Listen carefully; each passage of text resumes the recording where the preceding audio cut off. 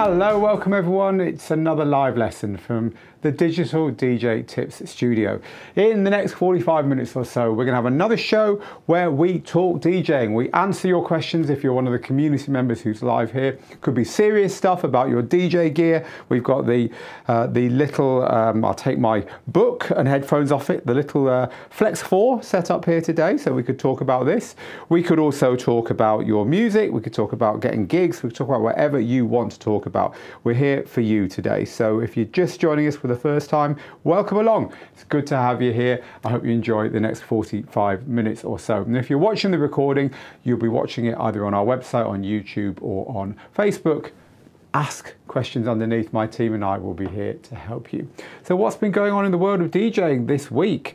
Quite a lot, actually. We've been finally told that the Rekordbox mobile DJ app version 4 is now available, which gives you an Android version of the version 4 app that's been available on iOS for a little while.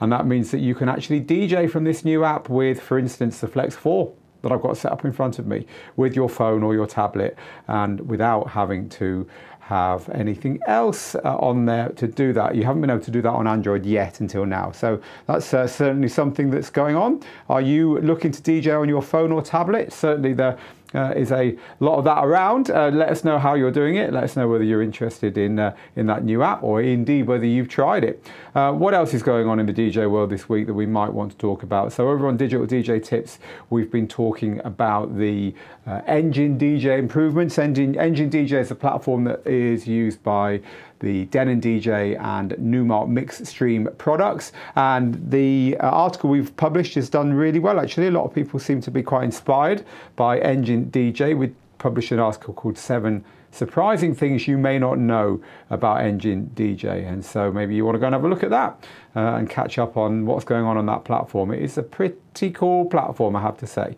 and so we thought we'd give it some love.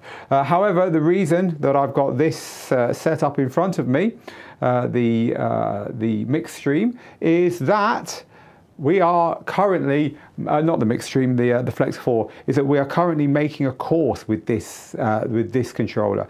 So we are making a course with not only this, but the Flex 10, the Quad, the Nexus gear, the Pioneer A9 mixer, any Pioneer gear that works with Rekordbox. We are currently filming a massive course called Rekordbox 6 Made Easy. You can see my teaching screen there now. So I've currently got the whole thing set up here. So if you've got any questions about Rekordbox or about how to use Pioneer DJ's gear or software, I do have that set up in front of me in order to chat to you about that as well.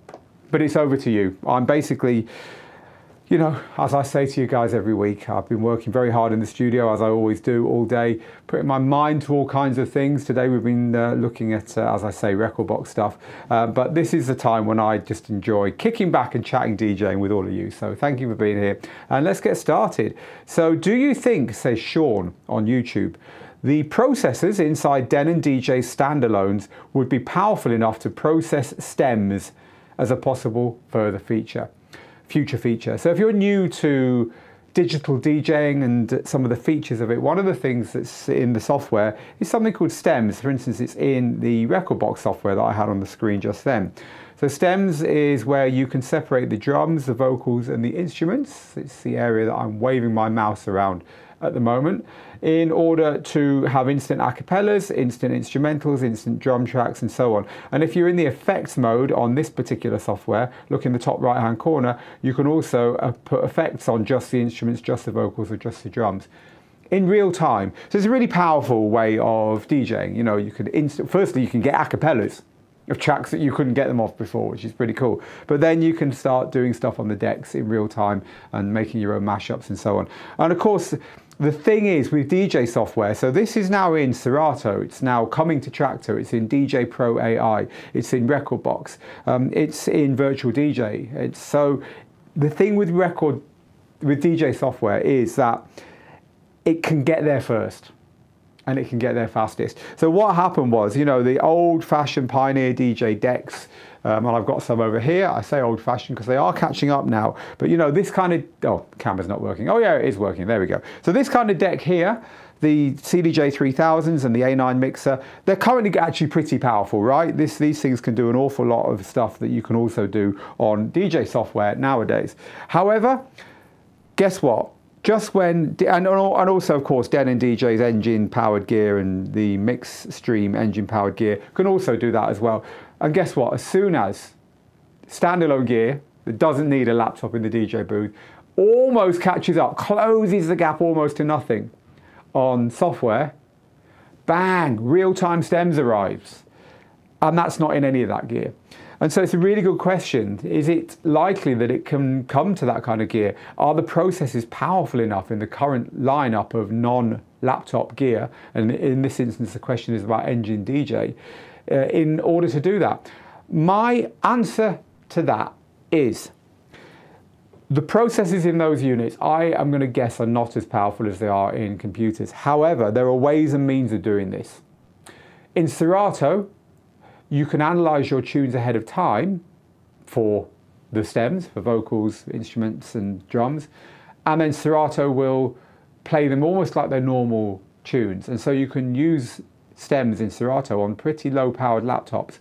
So were the engine DJ engineers to implement something like that, I think it could work in that gear. So watch this space. We'll let you know as soon as we know any more about that, but I certainly think they would like to have that working. Brian says, Phil, I've been interested in DJing for years. Is it better to start off on older equipment or to start with something a bit modern? Pricing is such a big factor with everything today being so expensive. Right, two parts to this. One, should you start to learn DJing on 2 turntables and, you know, an old-fashioned mixer, there's my very first mixer, in order to learn the right way, and I'm using right in inverted commas there, and then move on to the more modern way of DJing with controllers and so on. And the second thing is the expense. How much should you spend when you're just starting to learn DJing? So let's answer both of those things. The first point is no, you don't need to learn on vinyl, you don't need to learn with turntables, you don't need to learn with old-fashioned mixes and so on. The point is that if you learn the right things in the right order, you can learn on anything. So for instance, here's set up on the desk here, I've got the FLX8 from Pioneer DJ. And if you want to learn on something like this, even though it's got hot cues and pad effects and beat jumps and samplers and real-time stems and sync and looping and active sensor and all, you know, all the stuff that you can do on here. If you want to learn on something like this and you want to learn DJing properly, you can. And it's the order you learn things in that matter. Now, in our courses, the way we teach DJing is we get you grounded on the gear itself, understanding the techie stuff. In other words, what do all the little buttons, technical bits and pieces do? Then we move on to the music, teaching you about collecting the right music, about preparing the music, about getting your playlists right, because unless you've got the gear and you understand the gear and you've got the music, you can't do the next bit. The next bit is the mixing, right? This is where most DJ schools start. Hey, we'll teach you how to mix, but anyway, it's another story. You need the other stuff first. Just trust us on that. The next bit is the mixing. So the key here, the absolute key here is to learn in the right order. You need to learn how the beats work, how the bars work, how the counting works, and how manual beat mixing works. You don't need to be brilliant at it, but if you don't understand it, there's no point going any further with gear like this because you'll get confused and you'll start to rely on the gear. Whereas the way we teach, you will, when you start hitting the wonderful sync buttons, to sync everything up in your DJ software, you will understand what you just did. And if it goes wrong, you'll know how to correct it. So it's a little bit like learning, I guess, you know, a modern way of talking about this would be learning to ride an e-bike before you learn to ride a real bike. There's no point. Learn the basics before you learn the modern stuff. So the way we teach DJing and the course that we teach it in for most people is called the Complete DJ course, which you will find over on the website. The way we teach DJing in our Complete DJ course is very simple. We start off by teaching you the gear and the music, then we teach you the very, very basics. And then when you've got the basics now, we start to say, okay, now let's start talking about hot cues and loops and sync and all that, and beat gridding and all the stuff you get in modern DJ gear. So as long as you learn in that order. Doesn't matter if you learn on your phone, really. The second point, how much money to spend. This is an easy one. We recommend any new DJ buy a reasonably cheap controller, not a tiny one like this. You can get things like this for about 80 quid, you know, not something like this. These are actually really useful. These are good, but only if you know what you're doing with it, only if you've learned on something else. So we recommend that you spend, I don't know, maybe 300 on something like, funnily enough, the setup I've got going on in front of me now, which is the Flex 4 from Pioneer DJ, and it comes with the software that you can see on the screen, and it's got everything you need to DJ. It's a fantastic, absolutely fantastic piece of gear. It lasts you for years and years and years. When you outgrow it, you'll know what you want to buy next. So when you move from spending 3 figures to 4 figures on DJ gear, for God's sake, know what you're going to be spending the money on. Because the problem is, you could spend the money on something like this, right? This is going to cost you the price of a small car. But you might find that it's not right for you, that you'd actually be much better off using something like this. So the second part of that, and the second reason why that's such a good idea, is that you're probably going to want to keep this. So let's say you bought something like this and 2 years later you're absolutely hooked on DJing, and you do indeed go out, borrow the money, get a second mortgage and invest in club gear, right? I'm going to wager that you're going to want to keep this because it's good for smaller gigs, it's good for practicing at home, and it's good if that stuff throws a wobbly and breaks down. You've got this in your bag, the show carries on. So as a backup controller as well. And then of course, if you decide that DJing isn't for you, you've only blown 300, not 8,000 on your DJ gear, right? So in the answer to the second part of your question, definitely don't spend more than $300 or something on a basic controller. Now on Digital DJ Tips, we have lots and lots of advice on how to choose a basic controller. So head over to the website at digitaldjtips.com, go to the blog, and you'll find all that stuff there. Now we've got the gear review section where you can drill down by the price that you want to spend. In this instance, you're looking at somewhere around here. And you can have multiple ones of these selected as well. So if you think I want to spend up to 500, here we go. You start to see everything we've got there. And there's the controller that we were just talking about, reviewed. They've all got videos on here. And also in here, you can find our roundup. So if you go to the search box and just type in the word roundup in one word, you'll start to see all our roundups of equipment. And in here, you'll find roundups of controllers as well. Or just another nice way of looking through all this stuff is just to go to the blog and to start browsing down, because the blog's got this nice function where it just keeps going when you press this latest button here, and it'll just keep going down and down and down and down. And in here you'll find write-ups of all kinds of stuff, including the roundups I was just talking about. Every year we do new roundups in here that give you the controllers at different price points and so on. So you've got a little bit of time to spend, this is where to do it. And this is the exact one you would want. The 8 best DJ controllers under $500 for 2023. Go take a look. And of course, video and written content there. Thanks for the question. Good luck on your DJ journey. You've wanted to do this for too long. Do not hang about, Brian. Get on with it. The next question is from Jermaine. Hello, Jermaine, who says, I just bought my first set of PA speakers and I just bought the poles as well, right, to put the speakers on. Is it okay to leave the speakers on the poles with a big dust cloth over them? Yeah, that's absolutely fine. Don't see any problem with doing that. I guess you mean just like before the gig or that kind of thing. Yeah, leave them on your poles, they'll be fine, they'll be safe. Poles quite often have locks that you can put on them to make sure everything stays safe. Definitely if yours have got those, then use them. So, do you think, says, you don't like my music, that other than Instagram, there's another cost-effective way to promote your own music? Right, well, promoting your own music is a big question. And so you can use SoundCloud, put your tracks on SoundCloud and put some work in there. That's a good place to promote your own music. TikTok's obviously a massive platform. You know, so many tracks have broken through on TikTok. Try and get it onto Spotify and onto Spotify playlists and onto Beatport as well. You know, certainly don't only use one of these platforms, I would say. Use as many of them as you can. I'm here, says DJ King Shamek. I'm here to get a take on Serato's Stems and how much space it uses. We've already talked about stems a bit today, haven't we? Real-time separation of vocals, drums, melody, and bass lines. So Serato gives you two choices. Choice number one, it will analyze them on the fly. If you've got a fast computer, that's good. And that means that you don't need to have an awful lot of space, it just does it when it needs it. Choice number two in Serato is there's a folder you can drag them into a playlist or a crate ahead of time. And that crate will analyze them in the background, and it will split every track you drag in there into 5, basically. The original track, and then drums, bass, melody, vocals. Now that's really cool, but it needs 5 times the space. So there's a trade-off there. Low processor power, lots of space, it'll work. Haven't got such a big hard drive, but a very fast processor, that will work as well. So there's a few ways you can look at doing this. And so it just depends upon your computer really, which way works the best for you. Right, keep your questions coming in, please, people. For some reason, I've just been kicked out of the chat, but that's no problem. I know how to get back into it. I'm just typing the username and password back in as we speak in order so I can see what you're saying. Please only ask your questions once, though. That's what this wonderful thing here is for.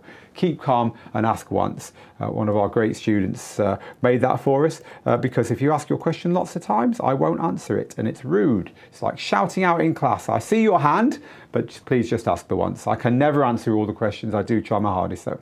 Right, so Axo Official says, I have my big setup as well. So that's a very good point about keeping your small setup. We were talking about keeping your, your first ever controller after you have upgraded to something else, right? Axo says, I have kept mine and the exact gear is a DDJ-400, very similar to this one. And Axo says, I use it for remote streams, for travel and for small gigs. I love my standalone gear, but sometimes you just need something small and easy. I agree completely.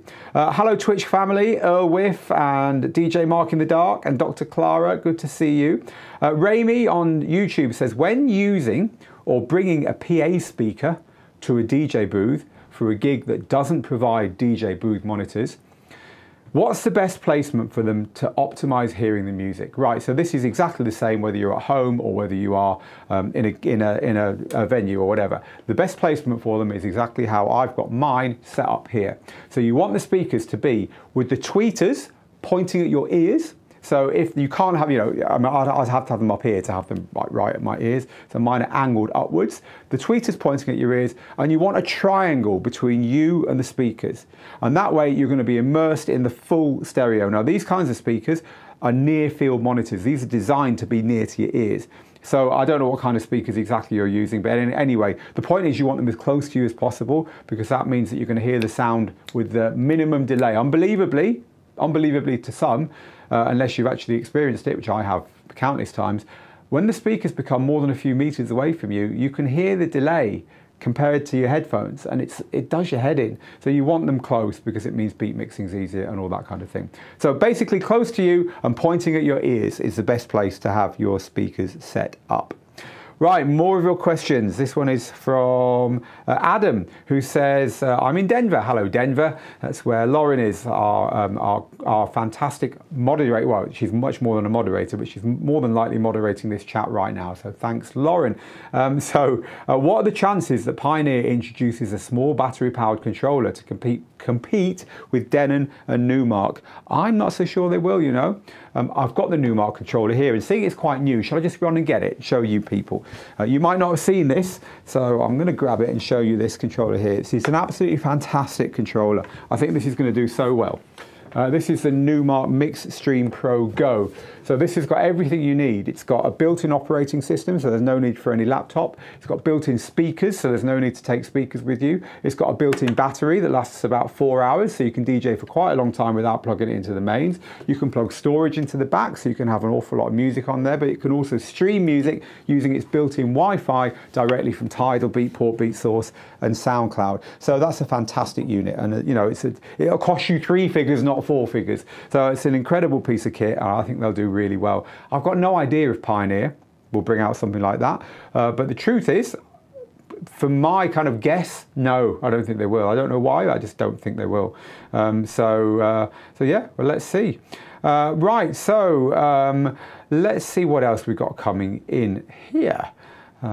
Keep asking your questions, by the way. Facebook, YouTube, Twitch. This is from Jason, who says, hi Phil, the functions on my main 2 controllers are starting to fail, and I'm looking at purchasing a new one. I like the look of the Pioneer DJ DDJ-FLX8, but it's probably more controller than I need. Is there any news on a possible Flex 8 coming? So again, just off camera, I've got the Flex 10 here, and the reason I've got the Flex 10 here is that I have been filming with it today. This is a Pioneer DJ Flex 10, incredible controller. It's a replacement for the DDJ 1000, and what they've added to it on top of what the DDJ 1000 does is stems control, with it dedicated controls for stems, and unbelievably, a DMX control on the back. So you can plug your lights directly into it and have the Rekordbox software working your lights for you directly from your DJ platform, so you can do that yourself. I don't think they're going to make a Flex 8. A Flex 8 would be a 2-channel version, right? I just don't think they're going to do it. The DDJ-800 is still a great controller, which is a 2-channel controller that is professional. So you might want to look at the DDJ-800, Jason. But I get the feeling that 2-channel DJ controllers are just not very popular out there when you get past this kind of controller, right? So this kind of controller is great. This kind of controller works fine for 2-channel because they're, you know, beginners, 2 channels is more than enough. But once you get past the beginner entry-level units, I just get the feeling that the DJs expect to have more than 4 channels. Now, the funny thing is, I was speaking to someone at a DJ show many years ago now who said, you know, we make 4-channel controllers, and we know that our users don't use the 4 channels. They only use 2. 80% of our users only use 2 channels, but they want the 4 channels. And that's fair enough, because a lot of these units around the back, I mean, this one hasn't because it's a very basic unit. There it goes. Camera's not quite straight there. There we go. This has just got very, very basic controls around the back. However, a lot of these, you know, the better units like this, they have all kinds of extra inputs at the back, so you can plug in stuff which is like CDJs and samplers and keyboards, and have stuff running with Ableton, so you're playing like a live hybrid with your DJ set, and you need the extra channels for that. So just because you don't DJ day to day with 4 channels, I think the thing is that people, when they're starting to spend that kind of money, they just want the potential flexibility of extra channels. So yeah, I think that's kind of the way the DJ mind works, and so I just don't see much use. I mean, for instance, the Denon DJ Prime 2, I don't believe is still being made. They're very cagey about it. I guess that's fair enough. But I don't think they're still making that. I think they're pushing the Prime 4, which is the 4-channel version of that, a little bit more for those reasons. So no, I don't see a Flex 8 coming, unfortunately. But I might be wrong. I do like to be proved wrong on these things that people want. Right, so what other live questions can I jump on and help you with today? This is from Tony. Hi Phil, I'm having problems with the new update of the Denon DJ software. There's no horizontal waveforms and the decks are jumping. So I haven't had a chance to play with the new update of the Engine DJ software. I would be surprised if the horizontal waveforms don't work. Normally, from memory, you hold down Shift and press a view. Hold down Shift and then press and hold view, or just tap it, I can't remember which, and that should switch from horizontal to vertical and back again. So do have a go at that. Decks jumping, I can't help you with. Obviously, that's a fault. That shouldn't happen. I'm just going to run off camera, and I'm going to grab my water from here because I forgot to bring it. I'm absolutely thirsty. So sorry, guys. I need a drink, and I'm not scared to admit it. Oh, that's better. Right, this is from, I like this kind of question because it's completely different. This is from, he says, having not been able to find the question again.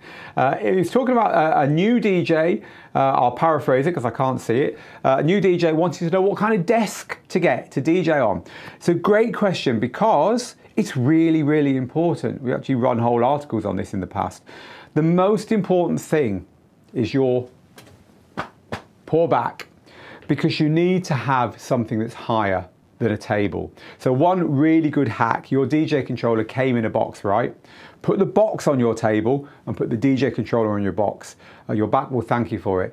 The height you really want is about kitchen work surface height, right? So I've seen DJs, in fact I've done it myself, using ironing boards to do this with, because you can adjust the height, right, and get it exactly how you want it. Now it's a bit wobbly, but if you're using, if you're using a controller on it, an ironing board is not the end of the world, because, you know, a controller is not, doesn't care if you wobble it about. It's not going to jog the records or anything.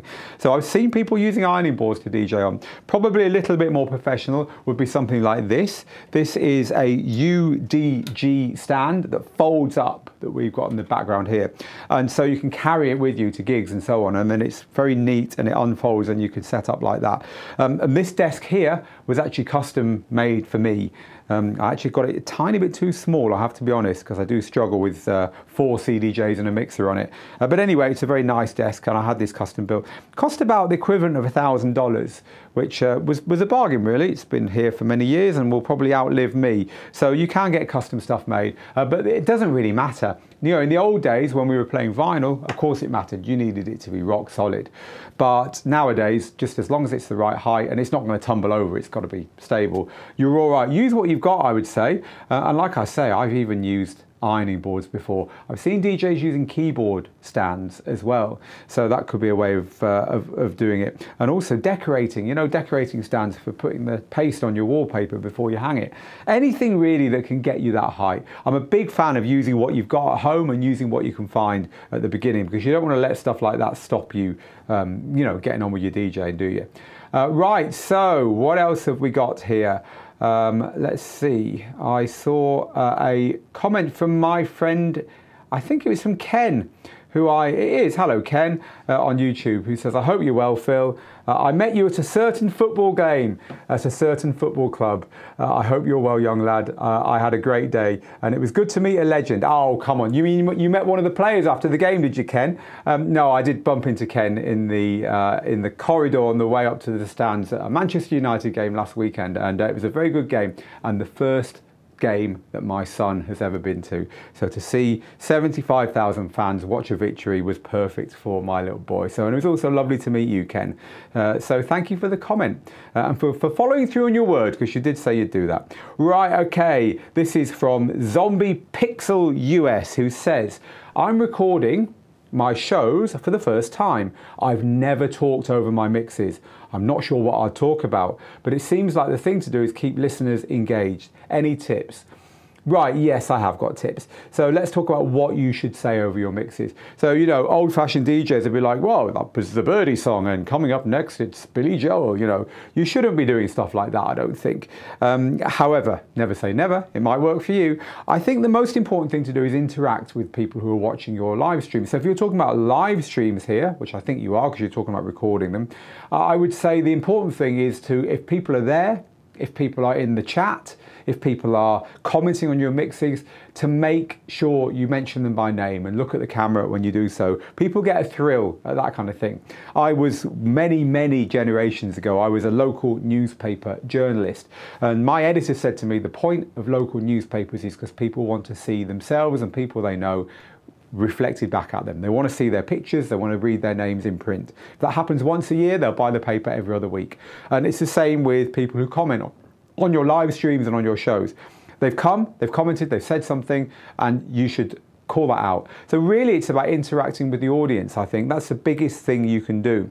I think it's important to say who you are and what you're doing and what people should expect at the beginning of the show, and then throughout the show say it a few more times. So that's, you know, if you said it 4 times in an hour and a half, that's great. At the end you should thank people for being there, and you should say when you're going to be doing it next. You know, if you did all those things, if you said what the show is, what to expect, and repeated that a few times, if you said hello to everyone who said hello to you, if you read out anything funny, if you ask for people's birthdays or shout outs at the beginning, then you've got stuff to talk about as well. If people do that, then you probably find you've got enough to say. And of course, if there's a record or two that you really love, or there's a reason for playing a particular track, then do mention it, but don't think you have to like do the old-fashioned lame kind of saying what every track is. Everyone's got Shazam nowadays, and DJing's moved on a bit from that. I think we can probably all agree about that, right? Anyway, good luck, Zombie Pixel US, with your live show. I hope it works out well for you. It's great fun live streaming. Done a lot of it myself. So William says, ever since I moved from vinyl to digital, I've been missing the view of my covers. Is there software that attaches an image to an MP3 or a WAV track that's previously been recorded? Thanks. Yes, there is. You can do it in nearly all editing software. You can do it in iTunes. You can do it in nearly all DJ software. Or you can use something like it's MP3 Tag. I think there's a piece of software called MP3 Tag. I'm going to go onto the internet now and do what my production team always say, Phil, don't do that kind of thing. Drives us mad. But hey, I want to share this with you. There you go, I found it straight away. It worked this time. So MP3 Tag, this kind of software, you can see there's actually on the screenshot they're using there, they've got artwork attached. Interestingly, if I go and grab the Rekordbox software, just because it's what I've been playing with, I say playing with, I'm recording a serious course with it. The Rekordbox software that I'm using at the moment in the course that we're recording, Rekordbox 6 Made Easy, and show you this. Rekordbox is actually quite good at this kind of thing. So I've set my Rekordbox software here to library mode. And as you can see, we can see the artwork. It's being displayed to us down here.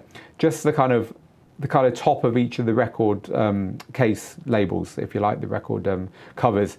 But Rekordbox has got another mode at the top here that I can click in, which shows me a smaller but at least full-sized version of there. But in Rekordbox as well, you can click on the side and get the information about the song. And once you do that, you've got a whole big artwork thing here. And in here, you can upload new artwork, or you can delete the artwork that's currently attached to any particular track. So you can go through your collection doing this. And the best place to find artwork is just any search engine, really, because all you got to do is search for the name of the track that you want to find and the word cover. So for instance, let's just get a search engine open here, and I will show you how to do that. So head to your search engine, and when you're there, type in, let's just type in, I don't know, God knows why I'm typing in Ed Sheeran, but Ed Sheeran, Overpass, oh, it's graffiti, isn't it? Overpass graffiti, that's right. So I will type in that, cover, and then images. It's giving me cover versions. There we go. And here's the cover. So that one there might be the one I want, right? So I would just download that to my desktop, head back to my Rekordbox software and attach it by using the upload button there to the artwork. And then it would appear every time I not only had the track on my library there, but also, for instance, if I were DJing with it and my DJ decks were set to do that, it could show on the decks when I loaded it. So for instance, if I load, oh, this is a different track here, I load a track there. If my decks happen to be slightly more expensive than the one I've got here, the middle of the jog wheel can sometimes show you the artwork, and the Flex 10 that I held up a minute ago is a good example of a piece of DJ software that can do that for you. Right then, really enjoying this today. Great questions. Thank you, people. It's really good at the end of a long day's work to talk DJing. And I hope if you're watching the recording that you're also enjoying this. Remember, you can still ask questions underneath if you are watching the recording. Let's grab a question then from Phil, who says, I'm confused. Hello, Phil, on Facebook. Rekordbox holds your thumb drive hostage. Nothing like Serato. Also, when I analyze my tracks, I get folders with every track I analyze. I still don't get it. So it's just a case of understanding what your DJ software is doing, Phil. Rekordbox will not move your music unless it's one very specific circumstance. It will only index your music. Your music will stay where you put it. So if you are putting your music onto a thumb drive to DJ with on Rekordbox, that thumb drive is not your master collection of your music. Your master collection is on your laptop where you put it.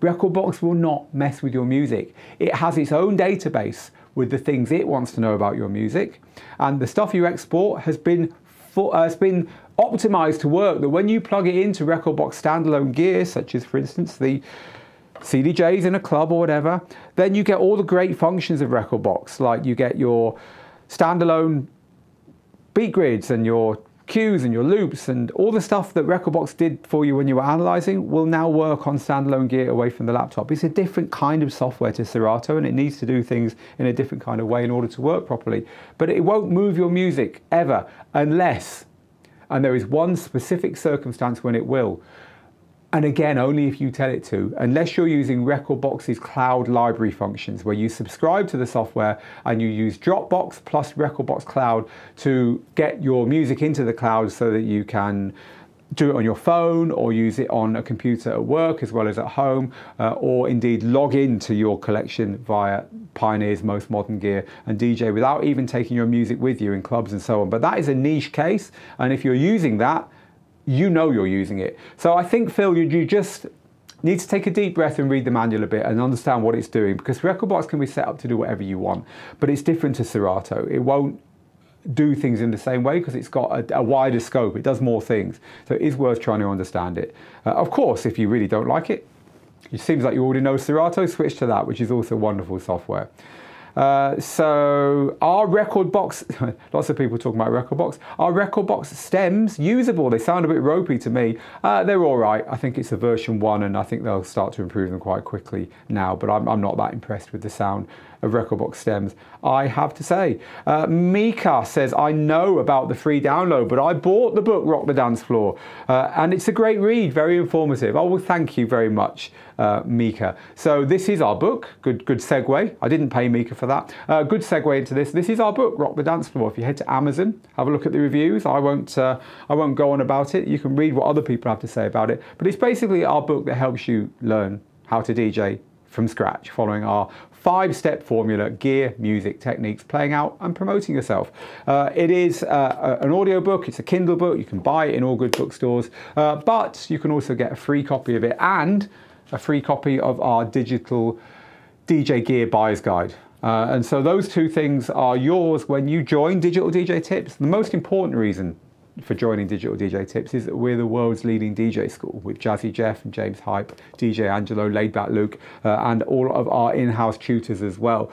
We have got over 35,000 students and we've been doing this since 2010. So if you want to learn DJing, we're the place. And the best way to start is to head over to the website and to join, because when you join Digital DJ Tips, we can start giving you our weekly newsletter. It's called Tuesday Tips, and it is the best place to start getting up to speed with the way DJing is done today. We give away loads of free stuff in there and all that kind of thing. So head over to the website and click the join logo at the top, digitaldjtips.com. Click join and put your email address into this here, and we will give you our email every week. But more importantly, well, I say more importantly for this segment, because this is how we got onto it, we'll give you a copy of this book just for joining and the gear guide.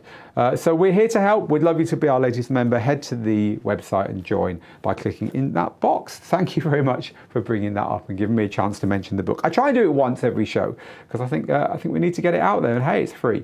Right, the next question I've got here, we've got about 5 minutes left before I've got to go, people. Mixmaster G is talking to Potato about the audio quality of this, the Pioneer DJ DJM-A9 mixer, and whether it is as good as the V10 mixer, which is the other really flagship mixer from Pioneer DJ. And so you guys are chatting about that there on YouTube, but for anyone else who wants to know whether Pioneer DJ's replacement for the DJM 900 Nexus 2 is as good sounding as the V10. In my view, it is. In my view, it sounds slightly different. They've tuned it a little bit differently, but in my view, it is. The technology in there is better. One of the biggest improvements on the A10 over the DJM 900 Nexus 2 is the audio quality. So there's a massive leap in audio quality there, and I think it's noticeable. So I think if you're worried about buying it because of sound quality, don't be. It's up to speed with the V10 for sure. Right, so thanks for the advice, says Charlie, to get a mini mixer.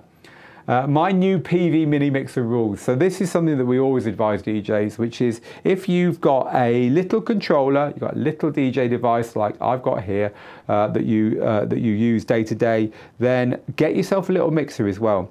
And a little mixer is, I'm seeing if I've got one handy here. I don't think I have, because the only one I've got is under the desk, actually in use at the moment, mixing the audio for what you can hear now.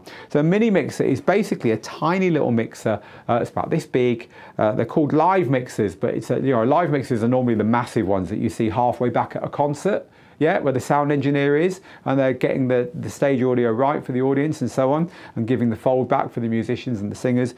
The live mixers are that kind of mixer. They're not DJ mixers, but you can get tiny ones. They cost about $80, right, to start at the bottom of the range, and they're just enough to take the output from, say, your DJ controller and maybe a microphone and maybe a backup source, because there's no auxiliary input on this, for instance, and put them all together and send them off to the main speakers. It's almost like a little Swiss Army knife mixer. And the beauty about having a mixer like that is that you can EQ the room. So what do I mean by this? Well, the output from this, so the output from here has only got a master volume on it, right? So you've got EQs, you've got low, mid and high on both your channels on a DJ controller. But once the audio has left all this area and gone off to the master output, there's no more EQs. So if the PA system that you're plugged into is a bit tinny or a bit bassy, or it's a bit harsh in the hi-hats, or it's kind of cutting through and making your bones rattle in the mid-range, then the only way you can correct that from your DJ mixer is by adjusting your EQs here. You have to adjust both sets of EQ on both channels, or on all 4 channels if you're using 4 channels. So let's say it's a little bit lacking in bass, you might be turning the bass up. The hi-hats are a bit harsh, you might be turning those down. And the lows need a bit of a boost, you might be turning those up. You've now got a DJ with your EQ set like that all night. Now, if you're used to DJing with your EQ set like that, which you should be, then that's going to upset you, right? So if you've got a little mixer plugged between your output from your main DJ controller and the PA system in a venue, you can use that tiny little mixer to correct the audio in the room by using its EQs to just do a bit of boosting or cutting of various frequencies. It's a rough and ready way of doing stuff, but we're not all DJing in great venues with wonderful sound systems and with audio engineers to help us, right? So a little mixer like that. And as well, of course, you can plug your microphone in. So if you haven't got a decent microphone socket on your unit, you can plug a microphone in to there and use that. And if you have got a backup source, as I said, there's no backup audio on this at all. There's no auxiliary input here. So if you have got a backup source that you want to use, like your phone or something, you can plug that into the second mixer as well. It's a really good way of spending less than $100 to help you set up all kinds of stuff. I just think you'll never regret buying a tiny mixer. It's one of those things. Right, I think it's time for our final question of the day. I do want to say though that if you want to be helped in this way, if you're one of the people who's had your question answered today, then you know, you're lucky. But if you're one of the people that's answered a question and hasn't, I'm sorry, but I can't get to everyone every week. We are here every week, Tuesday and Thursday. Tuesday is a live lesson, Thursday is a Q&A like this. But if you want to have your question answered for sure, you need to be in our Student Hub group, because in our Student Hub private student only Facebook group, we have a monthly Q&A like this, but it's hundreds, not thousands of people. And out of those people, we make sure we answer every question, however long it takes. So you will get help in that group. How do you get into that group? You just be a paying student of our courses. Now, you don't have to spend very much money to be a paying student. Why am I saying that? Because at the moment, well, to start with, our courses are great value, and we are, you know, we're proud of our courses. You will always get good value when you buy one of our courses. But right now, if you head over to digitaldjtips.com and you head down to the blog, you can try our Digital DJ Lab DJ and mixing training program for $1. This is our flagship membership subscription program. This is full of training you won't find in any of our DJ courses. And if you've taken our DJ courses and want to take your DJing further, this is the place to do it. Digital DJ Lab is the place to stay up to date with everything about the way DJing is done today. Go and click on that advert and have a look. And if what you see here looks good, you can get a month for only $1. And one of the bonuses of doing that is it will get you into our Digital DJ Tips Student Hub Facebook group. It's a student-only friendly place to hang out with other students, and you get a Q&A like this every month where it's not only me, Steve is there as well, who is the co-tutor here in-house at Digital DJ Tips. We're both there to help you. I really look forward to those sessions, and I do go away happy that we've managed to help everyone. We can't do that every week, unfortunately, but if you didn't get your question answered this week, come back next week. I will be here. I'm here on Tuesday and Thursday, 3 p.m. London, 10 a.m. Eastern, doing another 2 live shows. I can't wait for that. Go and take a look at Digital DJ Lab, currently on offer at $1, single dollar for a whole month. It's over on the digitaldjtips.com website. I have to go, folks. Thank you for being here today, and I will see you again very soon. The question's actually cut out. The question chat box stuff that we use has been pretty unreliable today. So again, sorry if I didn't get around to your question. But hey, there's another week next week. Now get good, get out there, make the moments. Until next time, bye-bye.